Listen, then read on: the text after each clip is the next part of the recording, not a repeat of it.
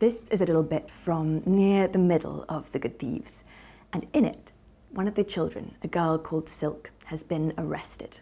And she's a great pickpocket and a great lockpick, but she doesn't have anything to break out of her prison cell. And so they need to work a way to get her out. A crow flew in through the front door of the police station the next morning as calmly as if it were coming in to report a missing package. Arcady, who had carried the crow on a streetcar down to the Brooklyn Bridge, stroking and crooning to her all the way so she wouldn't take flight, cast her in through the doorway. He whispered, "Good luck," and ducked out.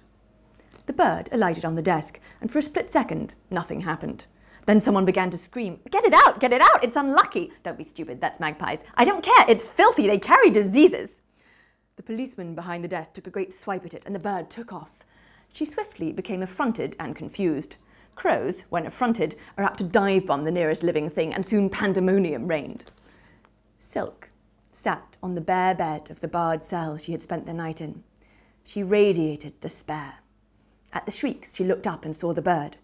Her black feathers stirred a memory, and Silk's eyes widened. She approached the bars, a slow and steady presence in a room of screaming and flailing. And Silk, who remembered everything she saw, who memorized the faces on the street so she never robbed them twice, remembered the crow's name. "Rimsky," she called, and the bird, harried now and panicking, swooped towards her, her beak still clamped around her prize. Silk stretched her arm out through the bars of her prison. The bird landed on it and dropped her cargo, nipping at her thumb before taking off again. Silk winced. Bird affection, she thought, is a painful thing. Eventually, the panic died down, and Rimsky was caught in a tea towel and cast ignominiously into the street.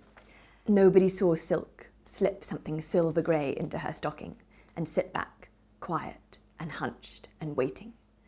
She unplaited her hair and let it fall, a protective curtain over her eyes. It was a good thing that nobody saw her face, because, try as she might to disguise it, Silk radiated hope. All that Friday afternoon and night, Silk radiated hush and countdown.